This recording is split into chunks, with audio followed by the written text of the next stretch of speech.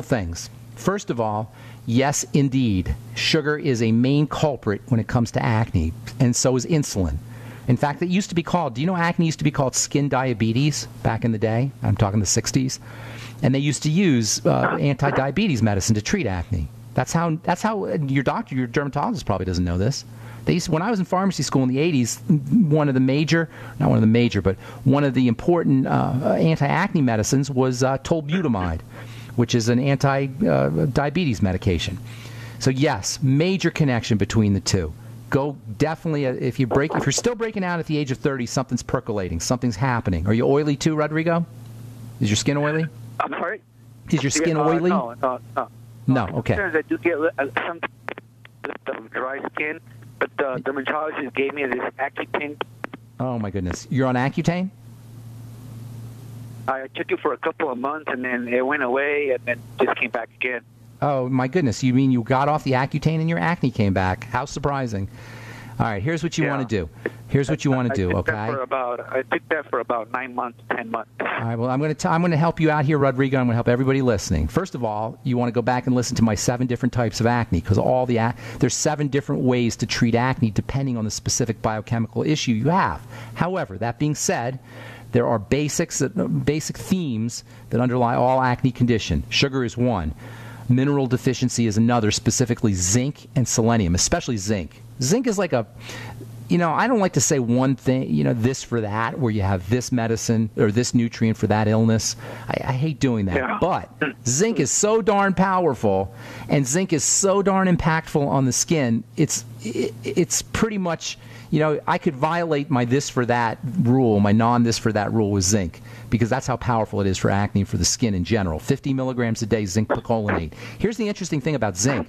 If you take too much zinc, you'll actually break out as much as if you didn't take enough. So you don't want to take too much zinc. I'm going with 50 milligrams a day. If you go to 60, that's not the end of the world, but certainly you don't want to do 100 milligrams a day for a long period of time. It's a good idea to balance your zinc with copper too. 2 milligrams of copper, 50 milligrams of zinc. The best form of zinc is zinc picolinate. Another kind of almost go-to nutritional supplement for dealing with acne. Again, I don't like this for that, but you can sure make a case for this for that when it comes to vitamin A and the skin, and vitamin A and acne. And that has to do with topical too, Rodrigo. So you asked about the scars topically. Acne scars aren't going away. You can improve their appearance, but they're not going away. Don't fall for anybody who tells you they can go away. They can do some plastic surgery techniques that are super deep and invasive.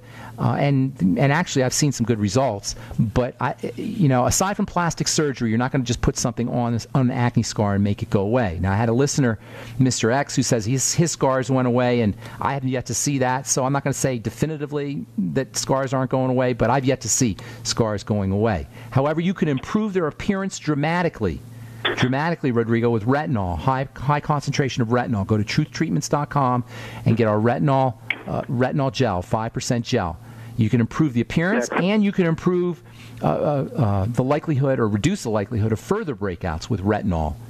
Okay. Now, also topical vitamin C can help, but that's one of the neat things about my retinol 5% gel is you're getting a bunch of vitamin C with it.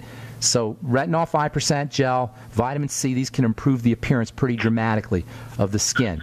Another very important nutrient for oiliness, and they say you don't have any oiliness, but it may be that you're not noticing it, vitamin B5, pantothenic acid, really a very unheralded, underappreciated vitamin. Pantothenic acid is important for making steroid hormones, important for helping the body process fats, and there's a very interesting relationship between excess sebum, or seborrhea, as it's technically called, excess skin oils, and vitamin B5. It turns out that vitamin B5 is like a little sponge that sops up excess skin oils. That is topical as well as internal.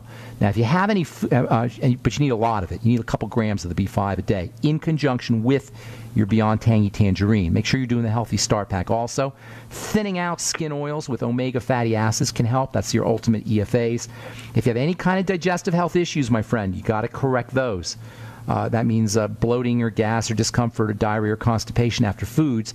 Eliminate those foods and then use supplements for the digestive system. Probiotic supplements are amazingly helpful for all issues, all health issues, but especially for skin issues. Dysbiosis, messed up gut bacteria, will cause eczema, psoriasis, as well as inflammatory issues like acne. So tons of things you could do there, Rodrigo. Topically, though, the retinol 5% gel, that's the way to go. Thank you. I have one quick question really quick. Sure. I heard you speak about proteins, and I do take the Slender FX for my longevity, but I've been taking that over a year. I'm a little tired of that strawberry. Yeah, you're getting tired of the taste. Eggs? Here's a couple of... Is there another company that you recommend getting that whey protein from? Yeah. I like Natural Factors from Canada, and I like One World Whey, in addition to the Slender FX. And you can just get generic whey protein, too. Make sure it's, unless you have a digestive problem, make sure it's the basic hydrolyzed whey protein. You don't need anything fancy. But you can get plain old whey generically, and you can add it to the Slender FX, or you can make your own smoothie with frozen fruit. Go get yourself some organic frozen fruit, and throw a couple berries in there, and make your own, and a little bit of yogurt maybe, and make your own smoothie, and make your own protein smoothie, okay. and you'll have your own. You can taste it, be flexible. You said One World Whey? One World Whey and Natural Factors. Those are my two favorite. Got to motivate. Rodrigo, thank you so much for your call, buddy.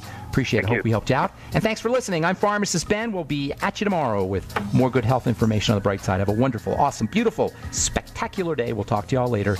Bye for now.